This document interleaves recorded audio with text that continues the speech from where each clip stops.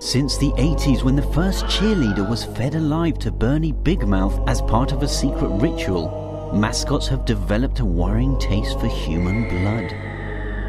In 2009, a fearless cheerleader stood up to the Toronto Raptors' belligerent mascot.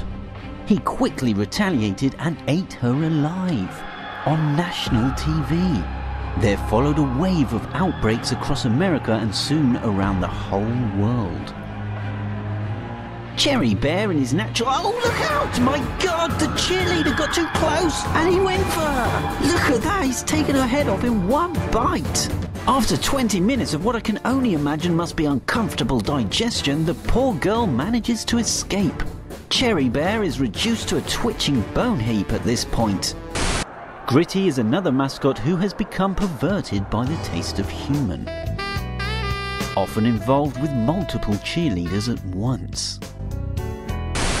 The Russian Red now minding his own business when... Youch! Look at that, she sucker slapped him right on the nose. Oh no, wow! She dived straight into him. What? She seems to be taking him apart from within. The Red Devil is reduced to a smouldering mass. Oh yep, here comes some medical aid. She seems to have successfully immobilized the fiendish mascot.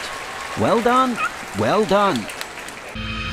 Is this the state of things to come? Are cheerleaders and sports fans around the world to ever live in fear of these violent outbreaks of rabid carnal desire? So consumed by impulse are these supposed friendly cheerlords, they'd stop at nothing until their hunger has been satiated. So that next time you're out at a game and you see one of these mascots, remember, we're coming for you.